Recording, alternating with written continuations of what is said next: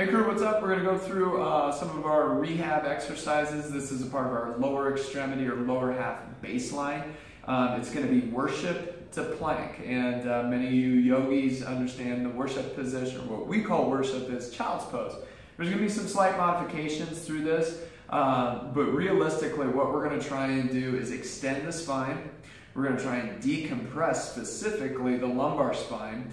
We're going to create flexion and external rotation through the hip, which is really important for generating that nice stable dynamic of the spine and even the knees through a very fully capable hip. Okay, so that's going to be a huge part. But some secondary things of importance are going to be the thoracic spine extension, as well as the arm flexion that we can get into our overhead position that affords for not only taking care of our lower half, but really having things merge up into the upper half as well. When we set this up, we're going to go hands and knees. Knees are going to be wide to create some space for the hips.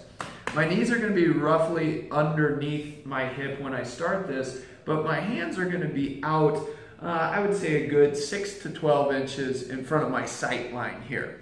From this position, I can point my toes, I can keep them tucked. It's just up to your preference and how much you want to catch. If I'm tucked with my toes, I can kind of work my arch as I'm doing this. So again, a lot of things that you can catch. But early on, if you're just trying to really focus on your spine, tuck your toes, really press your hips to the sky as you're dropping your head down. What you can do here is either shift lightly side to side through your hips, like so. You see there's not a whole lot of shoulder range of motion, but there is hip range of motion. Or you can twist down and through with your shoulders. Start hitting some of your lats, some of your pec, armpit structures as you go through full thoracic extension. From there, you don't change any position. You can pivot right up to your hands and knees again and then drop down into a plank. When we're doing our plank, we want to make sure we hit glutes, abs, shoulder blades, head, and make sure we're creating more of that straight line positioning where all of them are integrated.